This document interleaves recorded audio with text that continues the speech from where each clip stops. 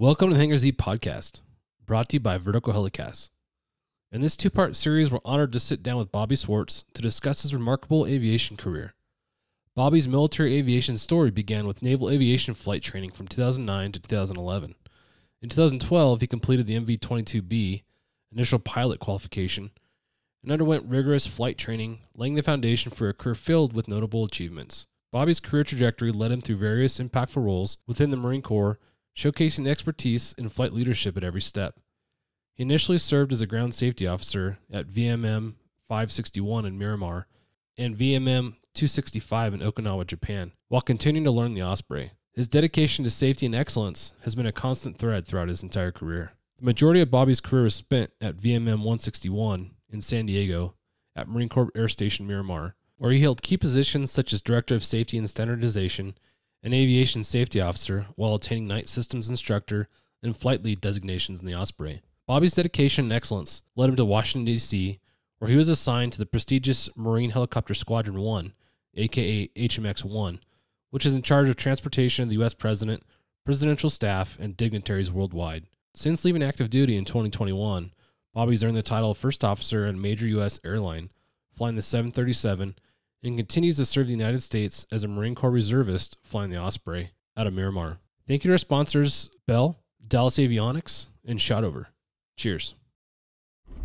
Welcome to the Hangar Z podcast, brought to you by Vertical Helicasts. The Hangar Z podcast is the first and only podcast dedicated to promoting and exploring the personnel and equipment behind the missions in public safety aviation.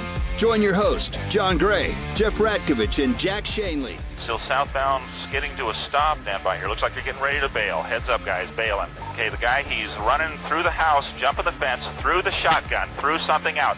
Grabbing the shotgun. Don't go over that fence. Don't go over that fence. Grab the shotgun again. He is armed. Stay there. Hold your position. 4 on the stop. You're in custody. Good advising code 4 on the stop. Hey, welcome to the Hangar Z podcast. I'm your host, John Gray. With us today for this conversation is Tony Weber, our new co-host. How you doing, Tony? I'm doing great. Thanks for having me back. It appears the dynamic duo is back together again. So I'm excited about this this podcast and the guest we're going to have tonight. Heck yeah, absolutely. Yeah, you've co-hosted once before when we were at Echo in San Diego. You co-hosted an episode with the SR3 boys. That was awesome. I see you wearing an SR3 sweatshirt, so still repping the SR3. Oh yeah, I'm giving the boys a little love tonight. So to my SR3 boys, how you doing out there? I hope you enjoyed the podcast. And man, was Echo a good time? Yeah, we had some fun there. Looking forward to this next year. They just announced the location. It's going to be in Virginia next October. So looking forward to that. For today's conversation, we brought in somebody who's flying the MV-22, the Osprey. And I'm going to say before we even get started talking about it that I'm a complete nerd when it comes to this aircraft because I love it. It is the coolest aircraft I think I've ever seen. I mean, it's an airplane and a helicopter mixed together. So to do that, we brought in Bobby Swartz. Not Schwartz, but Swartz. Good job. Good job. To talk about it. And man, beyond the aircraft itself, looking at your career and the things that you've done is absolutely amazing. Flying the presidential HMX-1 and just having the opportunity to live in that part of the country and participate in those kind of things is really neat. So excited to dig into that. Before we do that, though, we got to get into the hot seat and drink of the day. We'll start with drink of the day. We're recording. It's first part of January, post holidays. And the holidays are always really heavy with all the food and beverages. So made the decision to go with a dry-ish January for this year. Haven't done it before, but I thought I'd give it a shot. So for today, I wish I was drinking a North Park Brewing IPA. That would be my go-to for this conversation, especially with Tony in the house with some San Diego breweries. But today I'm drinking TV Static. It's a Kirkland brand grapefruit. So that's what I'm drinking, and it's out of my First Responder Whiskey Society cup. We went to their holiday party this December. It was actually in San Diego at San Diego PD's POA building. And they were selling these pint glasses. Really cool. So anyways, that's what I got going. Bobby, let's transition to you. I didn't really say hi to you yet. So hello, and thank you for joining us. Absolutely. Happy to be here. Yeah, heck yeah. What's your drink of the day? So my drink of the day was a Wisconsin specialty here. Some of you may have heard of it. But it's a New Glarus Spotted Cow. And one of my most often used, Floribama Yacht Club koozie. Awesome. So I hear there's a story behind the koozie. I think this is probably the best time to get into that. Oh, man, let's go for it. So to lead into the story surrounding the koozie, Tony, can you kind of set the stage here? Well, so with the whole drink of the day, I was, for the listeners that don't know, Bobby is my son-in-law. So there's this kind of a fun podcast for me as I have my son-in-law, Bobby, on the show. And the whole dry January thing, I was back with Bobby and my daughter, Ashley, for Christmas. And I actually had quite a few of those spotted cows that he's drinking. And so I am also doing the dry January, drinking a fancy sparkling water. But to move forward to the Floribama, many of the conversations I had with Bobby over the years when he was in Pensacola, this bar kept coming up by the name of Floribama, or is it Floribama? I don't know if I'm saying it right. You're pretty close. It sounds like it has a rich history. Floribama, and he has told me some stories about it, about its rich history and how some of the military hangs out there. And so hopefully you can tell us a little bit about that bar now and some good times that you had there. Yeah, absolutely. So right at the start of naval aviation training, we all start out in Pensacola. When we got down there, we're looking for a place to live. Everybody's excited to be in Florida. And so you look for a place on the beach. I happen to know some friends that actually lived. We ended up living basically across the street from the Floribama. And it sits right on the Florida-Alabama line on the beach. And at the time, there was a big backlog to start flight training. And so we spent a lot of time over there, both on the weekends and not. But got to know some of the locals, got to know some of the traditions of the Floribama. And so that's a place I've been back to several times while I've got the time off, and took Ashley That's there. cool. I've had my bachelor party there. So there's a lot of family history at the Floribama. That's awesome. Yeah. That's awesome. It sounds like kind of a rite of passage for aviators passing through flight school down there.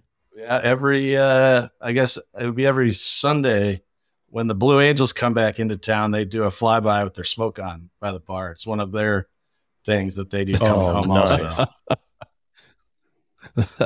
Yeah. So normally at that bar, there's a heavy military presence, obviously. Yeah, you definitely get a mixture of the locals, of military who's living and training around there, and kind of everybody in between. They call it one of the great American roadhouses, kind of. Oh, that's awesome. If those walls could speak, I'm sure there's some stories to be told from there. Oh, yeah. Well, you brought Spotted Cow. Our friend Nick from Icarus, he's from Wisconsin also, and he gave me I think it was a 12-pack. He brought a 12-pack of that in one of those Pelican type cases for me, and I'm trying to remember where it was he delivered it. It was at my house. I can't remember what he was here for, but he brought it and introduced me. That is a good beer. So I'll cheers you guys, even with our cheers, non-alcoholic dryish January drinks. I wish I was having a Spotted Cow. Well, yeah, stoked to have you here, Bobby. I'm not sure if you've listened to the podcast before, but after the drink of the day, we usually hop into what's called the hot seat, and it's just an opportunity to break the ice, kind of some random questions that go along with the conversation. So for this set of questions, I've written down 3 would you rather type questions. And again, they're just kind of icebreaker, kind of random questions. The first one, I'm assuming you grew up kind of in the 80s like I did, and mullets were kind of popular. Oh yeah. So yeah, it was the mullets and the rat tails were popular, and then the bowl cuts were also popular in the 80s. Those kids, you put the bowl over their head, and I think it's a lot of the kids whose parents couldn't afford a haircut, which I may have been in that at some point, but they put the bowl on top of your head and just cut literally on the bowl. Yeah, it's kind of like Ralphie from The Simpsons. Yeah, or Bruce Lee, the Bruce Lee look. So the question is, would you rather have a mullet or a bowl cut for the rest of your life? I would say I've had a bowl cut, I think, at one point, and I don't think I want to go back to that. And I would definitely say that the mullet would more about the, whatever, business in the front, party in the back. I think there's a lot to be said for that. Kind of along the same lines of work hard, play hard. That's the thing I try to do a lot of. So I would definitely say that fits me a lot better now.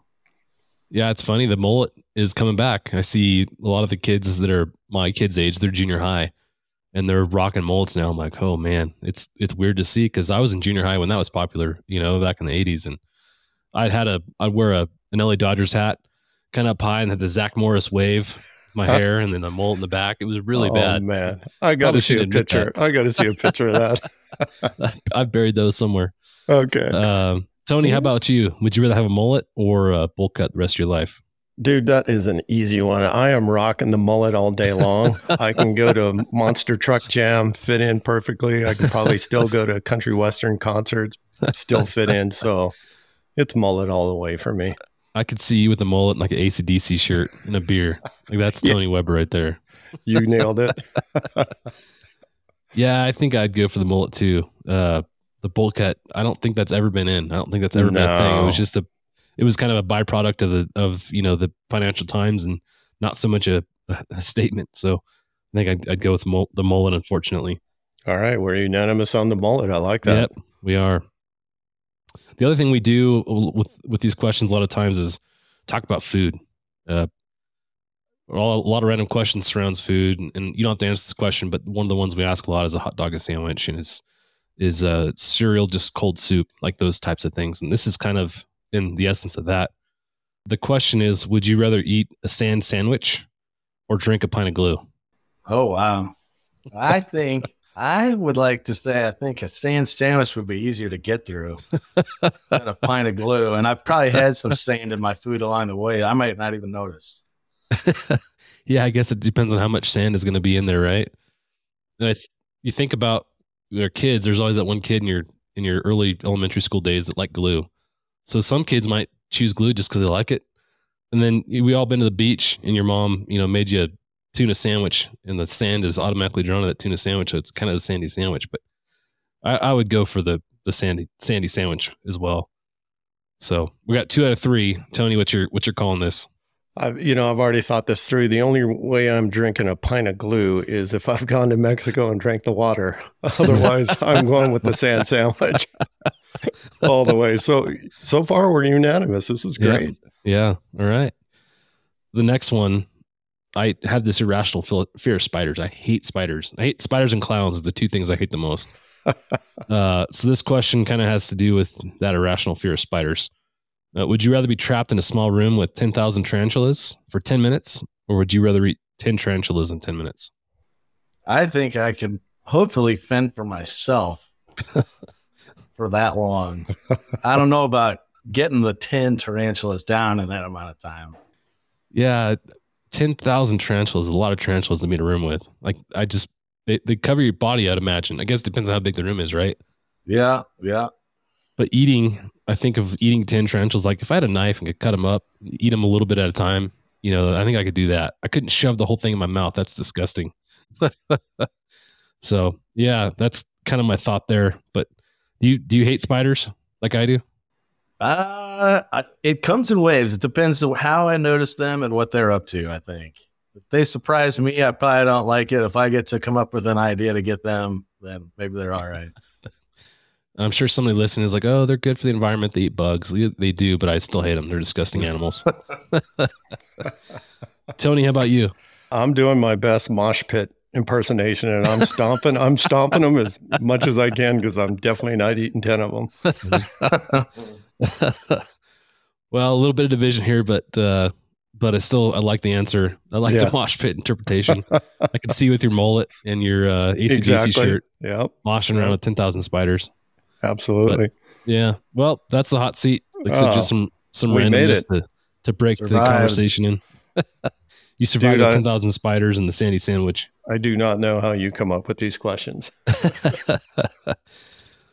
Well, Bobby, thanks again for joining us. Again, going through your background, it's really interesting. I'm excited to hear about how you got to these different positions in your life, and What you're doing now is really interesting too as an airline pilot. We didn't bring that up yet, but you had an interesting adventure today to get back to where we are and to join us this conversation. And I'm sure we'll talk about that at some point. But to start, can you just kind of walk us through, where you grew up and where you went to school and kind of how you got into aviation? Bell is proud to sponsor Vertical Helicasts and their vision to hold meaningful mission, safety, and best practice conversations in the helicopter industry. The lessons learned from these conversations will undoubtedly shape the future of both new and veteran helicopter operators. Yeah, so I initially grew up in the Midwest, a couple hours southwest of Chicago, a small town of Henry. It is on the Illinois River, and small town, 2,500 people. I have a little competition with people that I'd normally win of fewest people in your high school class. There was 35 in mine. So it's not hard to win that one most of the time. I initially, I'd say, came across kind of the interest of flying. I had some neighbors that were pilots, and they had kind of cool stories of their own. I had a neighbor who was a Navy A6 pilot and then was in the reserves, and was eventually a Delta Airlines captain. So I like to say that's where I initially kind of thought of the idea that maybe that was something cool to do. Another neighbor of mine was a little bit older. He actually flew P-51s at the old World War II, never in combat. And then he had a Stearman biplane out at his farm that he flew off of a grass strip. So those two interests, and then combined with my dad took me on a ride with a friend of his in a small Cessna.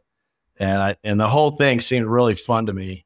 So I kind of got the idea from those places. And then I was lucky enough to come across a job in high school.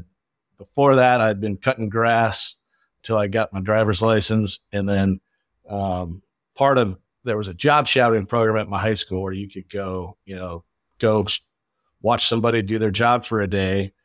And I was actually able to get a job at a little airport about 30 miles away from my hometown for a line service guy. So fueling planes, that kind of stuff. And that was simultaneous with starting my private pilot's license at the same place. So I spent a lot of time at the airport. I was initially flying Cessna 172s, and then most of my time in a Piper Archer. The club had those, and all the pretty good prices when you look back at it, what it costs now to fly a little bit on your own. But so working at the airport, working towards my private pilot's license, I did all of that in high school, and then decided that I wanted to continue that in college. So naturally, the options were looking at the service academies. I was interested in the military. My dad was enlisted in the Navy. I had a neighbor who was a Navy pilot, and I thought, what ways could I be a Navy pilot? And that's typically through the service academy or an ROTC program. So I was fortunate to get initially a Navy scholarship down to U of I, University of Illinois in Champaign. And that really interested me because they had a 4-year aviation human factors program. And I think you guys just had somebody else on that kind of went through the same program down there. So that was cool. That program gets you through your private, instrument, commercial, and then multi-ratings. And that was all Pipers. And then that led through the ROTC scholarship. Eventually, I decided, I thought that maybe if I didn't get jets in the Navy, I'd end up on a ship that I didn't want to be on. So the Marine Corps, I did not know much about at the time, but they were offering aviation contracts. And so I had to go up and get a flight physical. And then you kind of knew that when you graduated, that you would have a flight spot. So after the 4 years graduating, I got commissioned as second lieutenant, knew I was going to be flying. And first we have to go to the basic school in Quantico, Virginia. That's what every Marine officer goes to do. And that's all infantry-based training kind of. So you don't get to have the fun of flying yet. You got to kind of earn your stripes a little bit there. But then that eventually took me to Pensacola, worked through that. And then, a lot of things along the way we'll continue to talk about, but the initial love and what I knew there was something I wanted to do was definitely, I would say after soloing and spending the amount of time at the airport as I did in high school. Working on the fuel line, did the pilots that came through, did they kind of, lead you with some information and some advice on how to pursue what you ended up pursuing? I don't know if they did directly or indirectly, but I had never even really thought of that job as work. I liked going up there at the end of the day. A lot of times I was even doing it after track or cross country practice, and I'd go up even for 2 or 3 hours. And that job was, like I said, it was washing airplanes, it was sweeping the hangar, but most importantly, spending time out there and understanding all the people that are around what the aviation community is. And whether that's pilots coming through or pilots that like to just come out and watch other airplanes, or the guys that actually own planes out there at that same little field. So it definitely quickly became a love of mine, and it's something that I haven't looked back on yet, I guess. That was almost 20 years ago to where I'm at now. When you were at that job at the airport, what age were you? When I first started, I think I was 17. And then I worked there until I went to college, really, so right around the age of 18.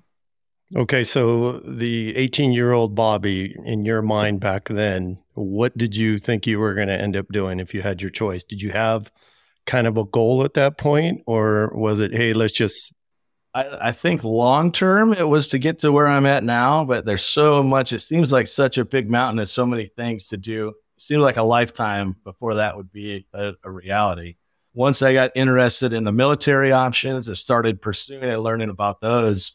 Definitely at that time, I thought that I wanted to go fly jets. That was the thing to do. So I was doing that. That to me was kind of the first step. You look at the mountain, and then you look at the steps. And I knew that to keep flying, I wanted to have college. That'd be a part of my college. And then also have kind of not necessarily a guarantee, but that the next step after that would be flying either the Navy or what ended up being, the Osprey later on. That's cool. To be able to immerse yourself in the world that you want to eventually end up working in is genius. I wish at my age I had known or thought to do that, because man, you're just immersed in that world, and you, like you said, you kind of just being around it, you learn a ton. And that I can't think of a better way to kind of get into the field than by doing that. So that's really cool.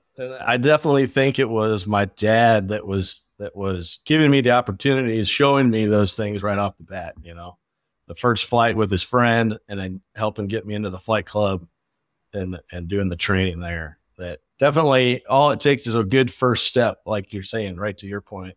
So you end up going down to Pensacola after Quantico, and I'm assuming that's, you talked about the Floribama and the time you spent there. So I'm already kind of the pictures being painted. It sounds like a pretty awesome place outside of where it is by itself. The culture, the traditions that are there sound pretty awesome. Can you talk about what that experience was like and flight school itself? Navy, Marine Corps, Coast Guard, we all start and go through pretty much all of the flight training the same way. And it all starts there in Pensacola. And so the first step is kind of like ground school, if you will. It's, getting all the aerodynamics classes. It starts off in the classroom. It kind of ends up in the pool. And that's just all of your basic qualifications in order to safely go get in a training aircraft. Back then it was still T-34 Charlies is what we were flying, the Turbo Mentors. I think they're all gone now. I don't feel that old, but when your planes used to fly, start not flying anymore, you start to feel that way. So from there, you're going to go fly. Everybody goes to fly a single engine turboprop. And for me, that took me to Corpus Christi, Texas. Some people stay there in Pensacola at Whiting Field. But I was in a squadron that went to Corpus Christi. You finish primary flight training, and then kind of a combination of your training scores, a little bit your preference, and some luck of the draw of what's available at that time. You kind of rack and stack what you want, and then the availability that's there. So finishing primary in the T-34, honestly, the Osprey was my number 2 choice. It didn't work out. I had the scores to go fly jets. And for a lot of guys, that's your first reality of what the military is going to be. You can put your preferences in and do what you think you want and do everything in your power, and it doesn't always work. In the end, I think it's typically a blessing in disguise if you just continue to go on that next path. So for us from there, it was back to Pensacola for training in the TH-57, the Bell Jet Ranger. They were still flying B and C variants of that. And it was kind of unique as an Osprey guy. They don't put us through the typical whole syllabus there. It was a pretty abridged syllabus. We didn't solo. We didn't do cross countries. It was really about the exposure to the aerodynamics of helicopter flying, hovering techniques, a little bit of form techniques, even though a lot of those do turn out to be a little bit different in the Osprey. It was a good overall introduction exposure to that kind of flying. Going back to before you joined the Marine Corps, you talked about going to get your private rating. Did you end up with your private before you went? Yeah. So I had my private pilot's license right before I went to college. And then there at U of I as an aviation human factors guy, was private, instrument, commercial, multi is what I left there with. Okay. So it did give me a good head start for sure. That was my next question, is how did that play into your training at Pensacola? So it definitely, I knew all the basics, right? I mean, talking on the radios, controlled airspace, general aircraft systems. While they were different in a turboprop a little bit than the piston planes I'd been flying, I'd say it gave me a real good, I could focus on perfecting things instead of initial exposure. And there was eventually a time where that gap is closed through the training pipeline. But I would say definitely in the primary stage, it was a big help, and it definitely gave me a head start. Bobby, when you're going through those phases in Pensacola, and I'm talking about ground school, going through all your different flight phases, are people getting washed out for not making the grade? And if they are, talk a little bit about that, the making the grade, your scores, how people can get washed out, and if so, how does that happen? So there was definitely grade keeping. I think on the academic side, you could maybe kind of go unsat on a couple of tests before you kind of got a magnifying glass placed on you.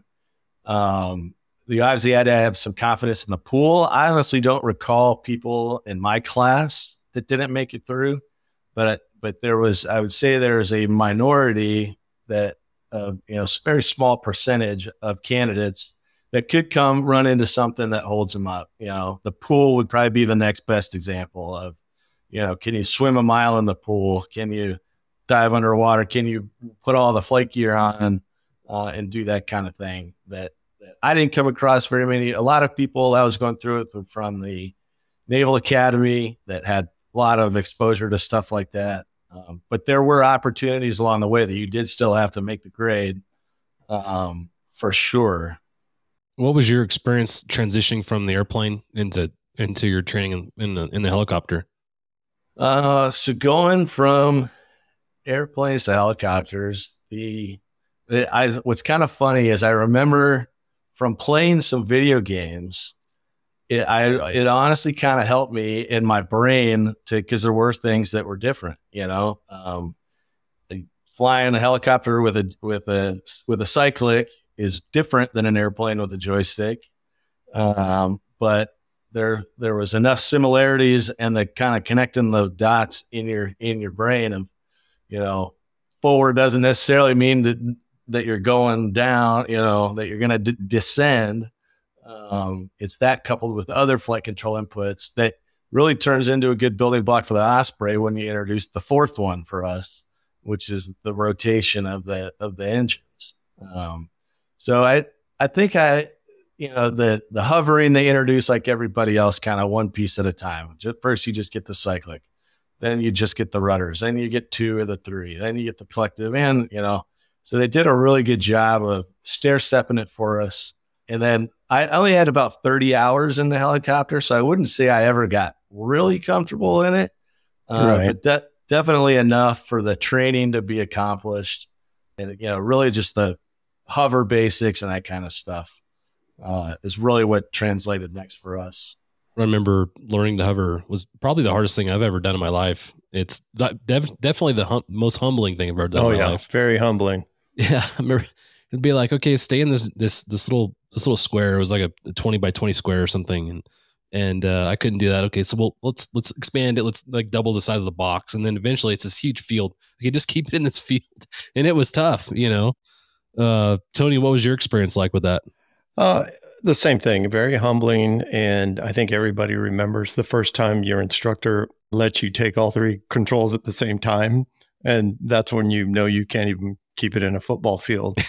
And that, I think it is a humbling type thing. And then it really makes you appreciate when you can keep it in like maybe a 20 by 20, you really feel like you're slaying the dragon there. But very humbling experience, you know, and being a flight instructor and doing the same thing that Bobby had done to him with a new student is you can look over there and go, yeah, I remember when that was me. And you can kind of feel their pain and know what they're going through. But to start out, it is not easy. I remember that the first time, the first solo that I called it a solo, really the instructor just got out and let me hover around the pad without him in there.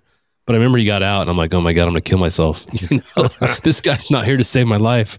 Your safety blanket is gone. Yeah. So we were in the R-22 and I'm wearing sunglasses in Long Beach. So it's not hot. And I think it was winterish time. And he gets out and all of a sudden the temperature goes up by 5,000 degrees. I'm sweating bullets. The sunglasses I'm wearing are fogged over now because of all the sweat that's come down my face. It was disaster. Wow. That's a good one. It's funny though. I mean, once you get through that, you know, at some point you're doing what you guys are doing, you know, and you're hovering in really tight spaces like Tony to either rescue somebody or you're dropping water on a fire, or Bobby flying the Osprey. And man, it's really cool to see the development of that. And as a CFI, Tony, I'm sure that's pretty cool to see your students develop through that path. Thanks to our sponsor, Dallas Avionics, who provides innovative products to law enforcement, the Department of Defense, Homeland Security, military, air medical, search and rescue, and special missions operations. Dallas Avionics distributes OEM equipment, including communications equipment, digital audio systems, PA systems, flight tracking, and other mission-critical devices. Visit DallasAvionics.com for more details. Oh, heck yeah. And I know Bobby will segue into it at some point, but we were at Miramar with him, giving them their yearly aerial firefighting refresher. And he took me and a couple of the other pilots into the full Osprey sim. And you would be amazed already being a helicopter pilot. Once I got in the Osprey seat and he explained the controls, the pedals and the stick were the same. I was amazed. I didn't think that the Osprey even had that. And then the collective is more of a fore and aft power with a thumb wheel for the nacelle, right, Bobby? I got that right? Yeah, you got it. And once he explained that, next thing you know, I'm flying underneath the Coronado Bridge, having a great time. And and then, you know, he explained how to put it into a hover. And it was amazing how many, for me, the similarities between a helicopter that went into the Osprey. I was shocked. Yeah.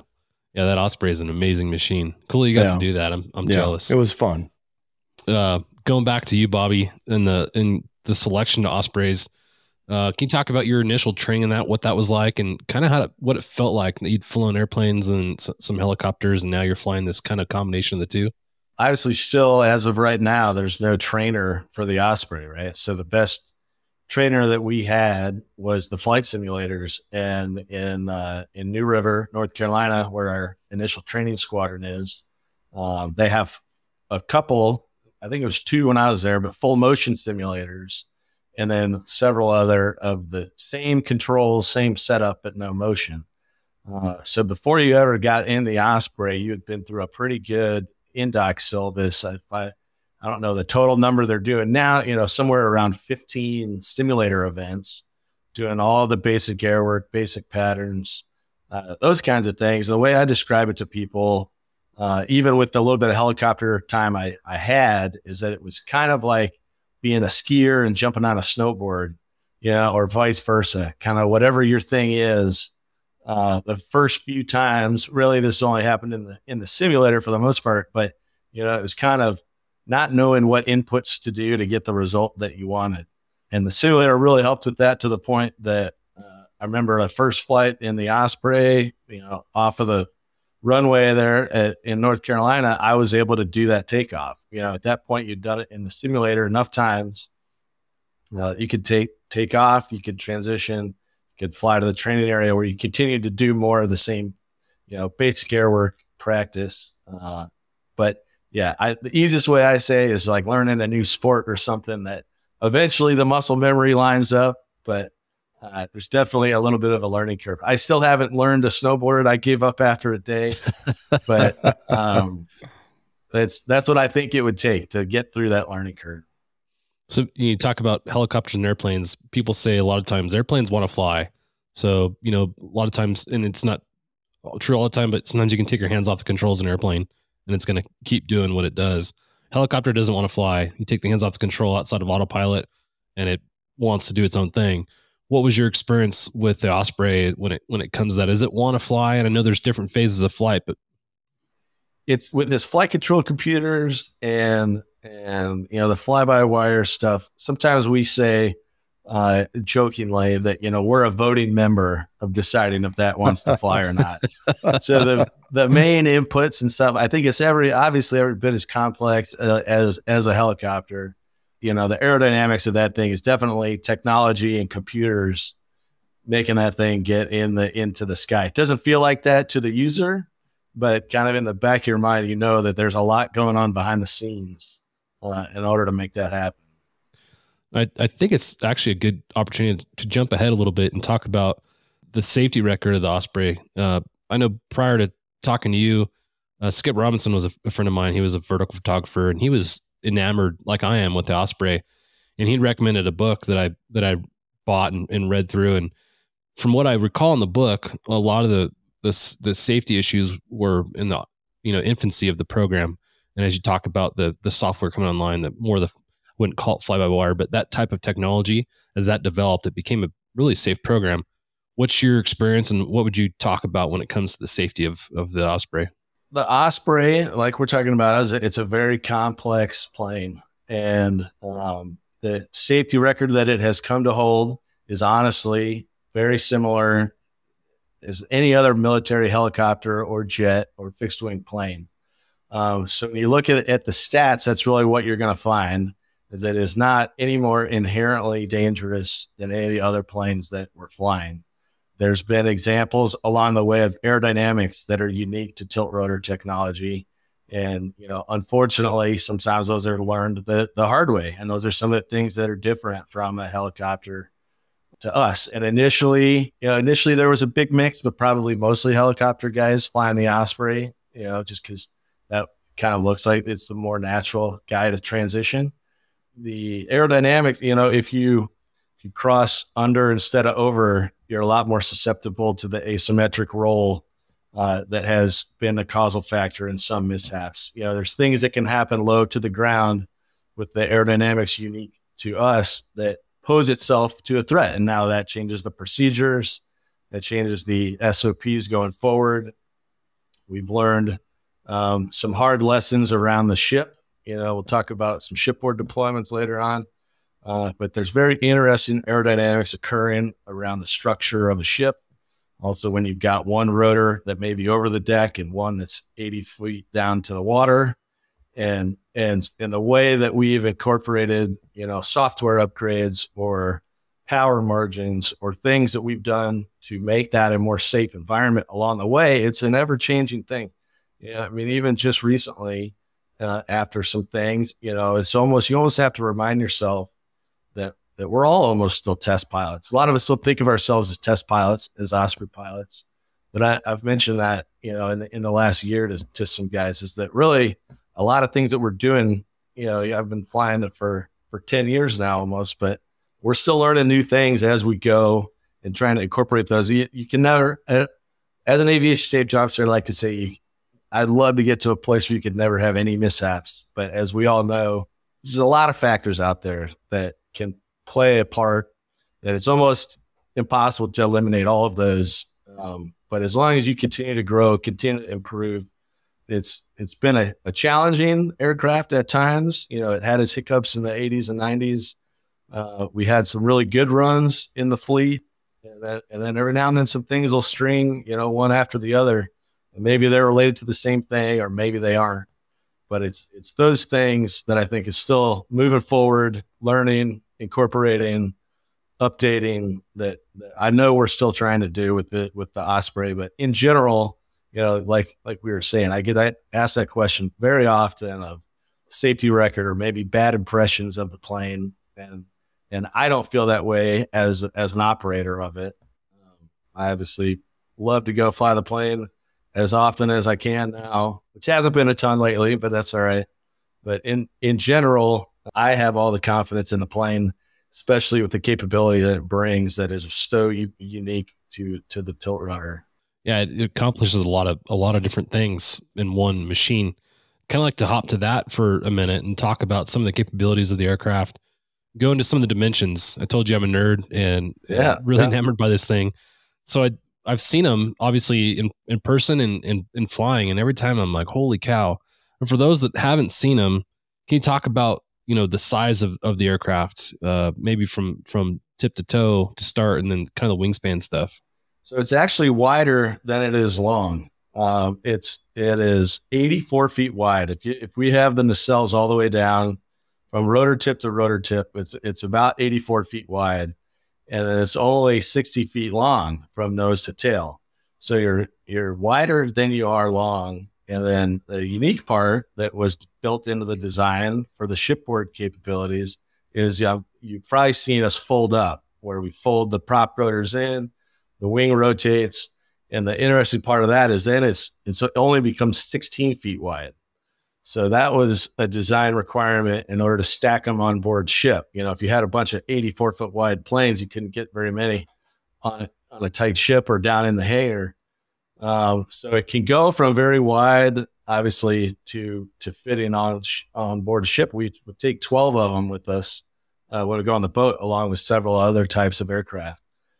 And then the rotor diameter of each one is 38 feet on each side. So that's obviously what gives it that width.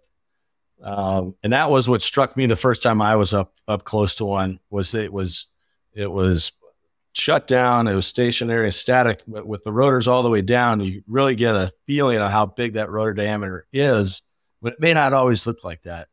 And it can't take off like that. The rotor tip path plane would go below the ground if you were all the way down on the downstops. It is larger. I think it was larger than I thought it was going to be the first time I was up close to one. Yeah, it's an amazing machine. When you talk about the V&E and like the load capabilities of it, what's the V&E in that? And then can we get into like what you're seeing transported and outside of troops? Top speed is 280 knots. We're typically cruising around below 10,000 feet, which then we're limited to 250, but it's still a pretty good spot for us. So 280 knots, kind of our max gross weight, can get as high as 60,500 pounds, which is really putting a lot of weight in that thing. And that's not a weight we can do a vertical takeoff in. We're limited just over 52,000 pounds for a vertical takeoff. And kind of the differences of those, that's all in our load planning process, is whatever the mission is, what type of torque margin we're going to carry, impacts the amount of useful load is kind of what we call it. I think similar to the helicopter world, useful load being how much fuel exchanged with how much cargo do I want to carry. And internally, the old number was around 20,000 pounds internal.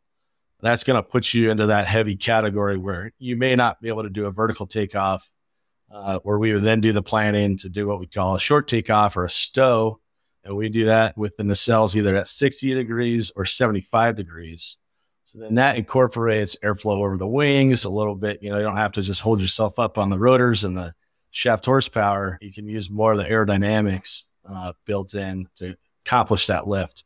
But typically on a given day in SoCal on a training flight, we probably have around 15,000 pounds that we're working with to incorporate safety margins. Most of that on the training flight would be gas, but I've done some other flights either with heavy cargo, some vehicles. We've got about 5 pallet positions inside. So as heavy as you can make a pallet, really the The heaviest things we can carry in that space are typically the extra fuel tanks. We can bring additional internal tanks that would take up a pallet position. And now you're exchanging. That's really just kind of for ferry or maybe a really long distance flight. You'd put one of those on. We can carry 24 troops. Typically, we wouldn't say fully combat loaded troops just because it may be too heavy. So if they've got a lot of packs, a lot of gear, a lot of Helica cases, it's all based on what weight they're carrying, what they're prepared to do. There was other kind of smaller UTVs, kind of like a Polaris Razor, that the Marine Corps had. Those fit well in the back of us. That sounds fun.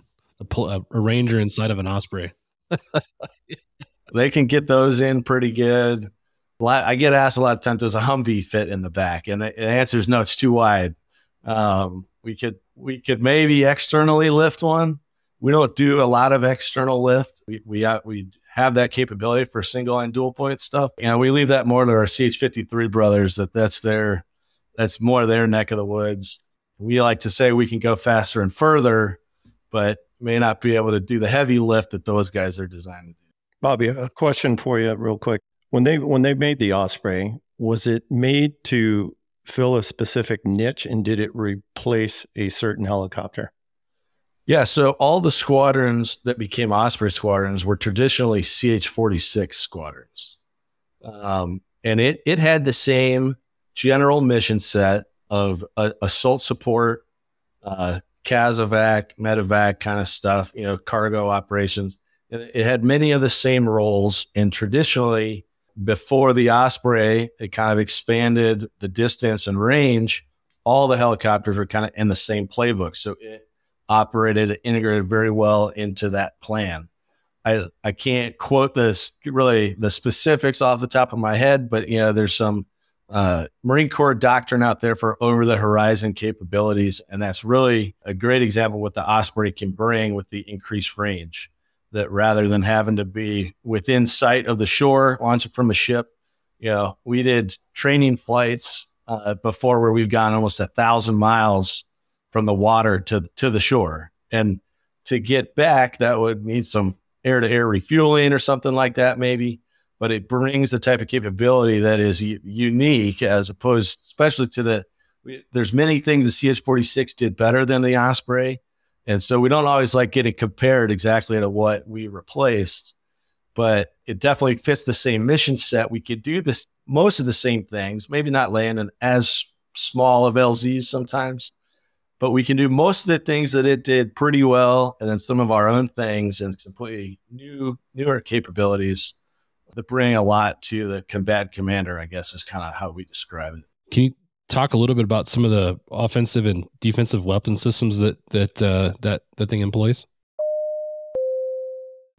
Thank you to our sponsor, Shotover. Shotover Systems is the leading developer and manufacturer of high-performance gyro-stabilized cameras with advanced real-time AR mapping and mission management, all backed by unparalleled custom training and support. Now offering the M2 multi-sensor system, sole 6-axis EO/IR platform with 4K Ultra HD color and infrared technology. Ideal for law enforcement and defense. Offered with real-time AR overlays to quickly identify streets, weather, and traffic. Automated license plate recognition, 24 megapixel digital photographs, and automated steering and tracking. As far as offensive weapons, what I always tell people is that is the 24 grunts in the back with their weapons.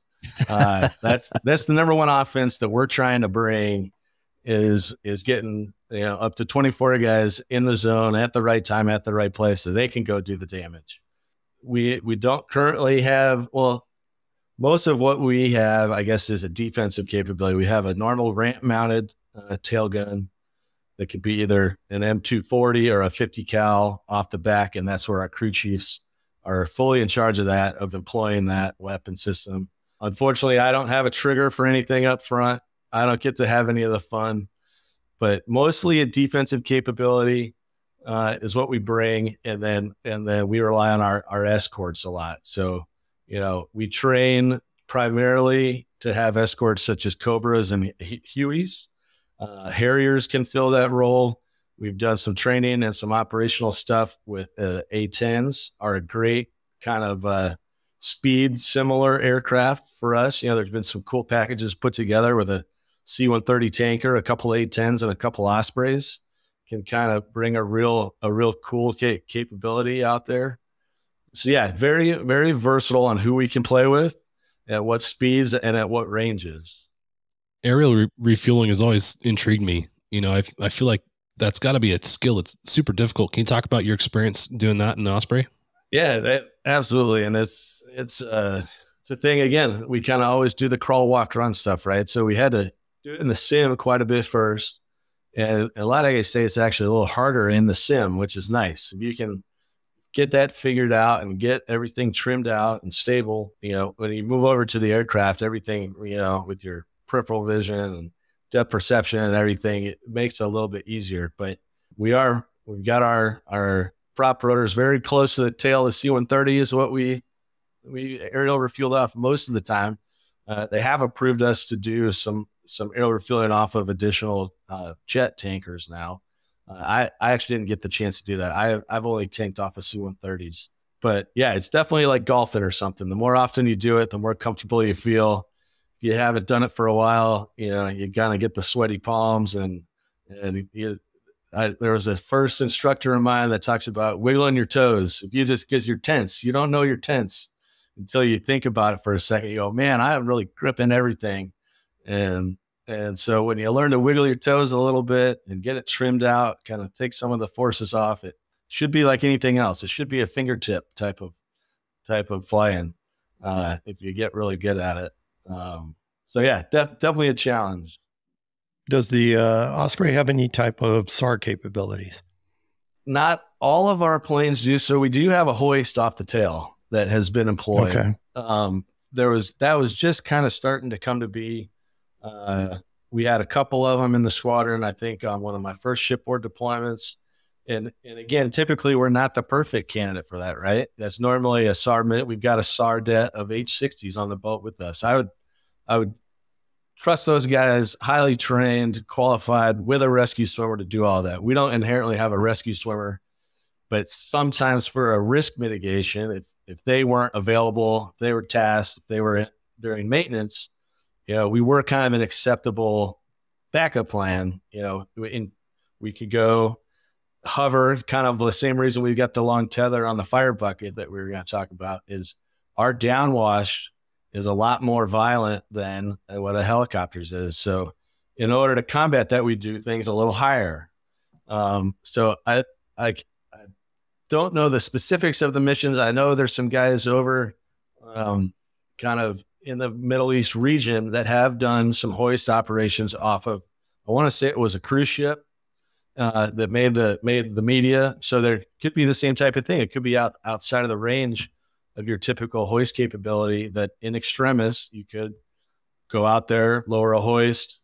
I don't know if they had a rescue swimmer with them. Like I said, we don't typically send a guy down on the hoist, but you could send a basket absolutely down on the hoist and bring them back up into the tail. That's something I'd say that we're still getting better at. That is a capability we haven't used a ton, but we have demonstrated that time and place, it is a capable platform of that. That's awesome. And you think of a super long range rescue mission where a helicopter may not be able to make it. And that seems like it'd be a good spot for that. You brought up the fire bucket, and I want to talk about that. When you guys start talking about it, and when Tony described it at first, and think that there's a meme that's gone around, you guys have probably seen it. And the person's sitting in a really cool car in a parking lot, and it's like, you think you're the coolest guy in the parking lot, and this guy shows up. And I picture Tony with his, really cool Bell 412, and then here comes the Osprey. You're like, get shown up by this thing. Can you talk about, and actually let's shift over again to you, Tony. The training you guys did at Pendleton. Can you talk about the training, what you guys are doing, and how that kind of lent into training with the Osprey? Yearly, we give aerial firefighting training refreshers to Camp Pendleton, North Island.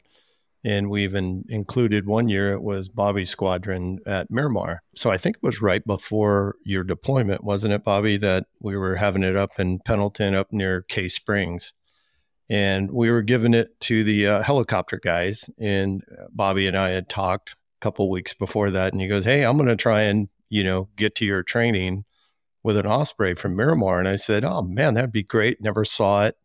And so we had been up in the middle of Pendleton all day, and we were in one of our Bell 407s, and we're doing the Helco roll up around 1,000 feet, 1,500 feet, and calling in the helicopter drops. And it was for 3/4 of the day, it was all the helicopter guys from Pendleton calling in their drops. We had a dip site. And I remember sitting in the helicopter flying, looking at my watch going, it's coming up on 4 o'clock. I don't think it's going to happen. And then out of the blue, I hear Bobby on the air, and he's coming. And I saw him coming up from the west. And it was pretty amazing to see an Osprey show up with I think it was a 100-foot long line. It was a pretty big bucket, but that aircraft made the bucket, look like a Dixie cup. And so I said, hey, the dip side is yours. And we just sat there in an orbit, and we were pretty amazed to see an Osprey come in and do some dips and some drops. But Bobby, from your perspective, the CRM involved in, doing bucket drops, and talk a little bit about how your crew chiefs are involved. Are they describing bucket in the water, easy down, come up? Who's making the drops, if you could go into that for us. But it was pretty amazing to see. Yeah, no, absolutely. It's definitely a day that I'll never forget as well. And it, like you're saying, we were having a little bit of a maintenance struggle at the squadron down at Miramar, but we were able to borrow a plane, and I hopped in and said, hey, we had approval to go do it. Everybody was signing off, but I was determined to make it out there that day to show Tony that we could drop water too. Oh, he showed me. So initially out in Okinawa, Japan, when I was there, is where we were some of the first Osprey guys to get to, besides the test guys that had certified it, to kind of operationally stand, what we call it a fire bucket standby. And that was just because of the absence of helicopters that used to be stationed out there. We became the only asset available. And so we got that bucket out there. So that's where I really learned the CRM and the training. And so it just builds on our external capabilities. For me as the pilot, it's very similar to external ops on a much longer line, right? So the CRM gets a little more specific. Normally, we're down at 20 feet or so doing normal external ops for a pallet or something. So it's a lot higher and requires the crew chiefs to participate a lot more. They're in control of when to drop. They're absolutely calling us down to the water. The normal calls, the buckets in the water, buckets filling, buckets full, clear to come up. Very standard cadence. I haven't heard the cadence in a while, so it's probably something that's changed along the way. But yeah, they were absolutely keeping us steady, and we're using our hover capability. What's unique, I don't know if other helicopters have this, but in the Osprey, when we hover, we can choose which screen. We got two screens, but one of them will turn into a hover page, is how we describe it, but it's really showing your drift vector. So you're just turning into playing a little video game almost of, you can see on your own if you're forward, back, left, or right. And if you keep that thing centered, you're steady. And that really helps for these high altitude hovers of keeping yourself steady in a good spot. So that, coupled with the crew chiefs letting us know how the bucket's reacting, is all CRM is very intensive in that. And then also, like you mentioned, the 100-foot tether, another 30 feet for the bucket and its connection. And so we got to be careful, while we think we're 200 feet over the ground or the trees, that bucket may be a lot closer. So it is a lot of paying attention of where that thing's at and how it's operating. And it's a 900-gallon bucket. We wouldn't always fill it all the way up or get it all the way up, but even when it's almost full, it'd be pulling 7,000 pounds trying to pull you the outside of a turn. You can definitely feel it sometimes, pulling you left and right if you weren't ready for it. So when you're coming in for the drop, is it 100% on your crew chief to estimate how high the bucket is off the ground when you're coming in to actually let the water go? So, or do you have, or are you going off a rate out? Yeah, with the rat out would still be working. The bucket doesn't block that for us. Okay. So typically, we'd be 200 feet or so, knowing that the bucket's 75 feet, 70 feet over the drop site. And we'd also try to keep the speed up. You know, one of the things that people talk about, well, Osprey is going to fan the flames and, you know, create more damage or accelerate the fire maybe more than it should. But, you know, the argument I made to that a lot of times is our normal drop speed was 50 knots. We were well above translational lift, not really creating a lot of downwash, especially at the altitude that we were at. There could be some after effects, but typically we were at a high altitude. We'd slow down, keep it just above translational lift. We'd let the crew chiefs know that the site was coming under the nose. You know, they'd call it from the hole by the external point, and then it was up to them. Then they got good at it too. The ones that had a lot of practice, they started to learn the arc of the bucket, or, you know, if we needed to turn a little bit here or there. So with a lot of training, those guys got pretty accurate. The more you do, the better you get at it. Yeah. Now, did you have a set VNE for a full bucket and empty bucket? We would never pull it around in airplane mode. You know, we'd stay the different modes. That was kind of one of the unique things. The way we talk about, we're either in airplane mode, which is the nacelles all the way on the downstops. We call it conversion mode when we're kind of helicopter speeds, or VTOL if you're just doing a straight hover mode kind of thing. So externals and it was fire bucket stuff was typically only done in conversion mode. So for us, normally speeds less than 120 knots. I don't recall if there was an actual speed on the bucket itself, but we normally wouldn't go too much faster than a normal kind of 80 knots in a pattern working that stuff. 80 knots is the norm.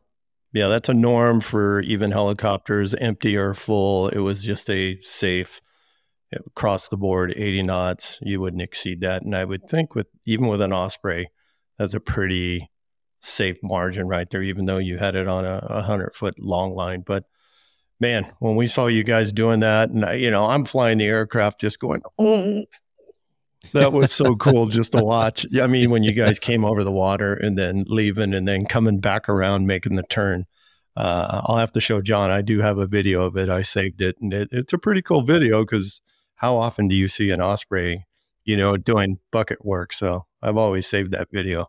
Oh, cool. You talked a little bit about hovering in the VTOL mode. Can you talk about kind of some of the dynamics of hovering that machine versus a helicopter and what you're feeling with it? This is the end of part 1 of our conversation with Bobby Swartz. Stand by for a message after a word from our sponsors.